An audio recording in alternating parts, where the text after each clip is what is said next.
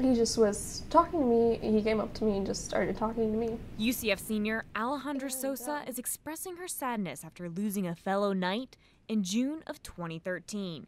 The family has asked friends not to release his name or share a photo. I didn't really know what red flags to pick up, or to what point, do you say, well, hey, like, do you need a little help? The latest report from Florida's Suicide Prevention Coalition shows 8 people per day are taking their own lives.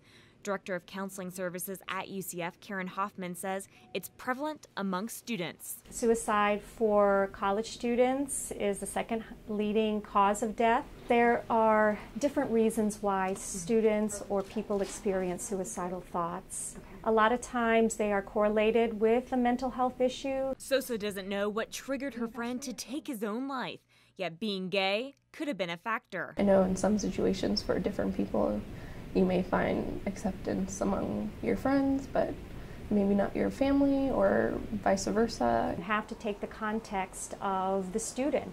Cultural reasons and identity reasons, if you grow up believing that you are not good enough, and so such as our gay youth. Experts say there are warning signs to help recognize a suicidal student.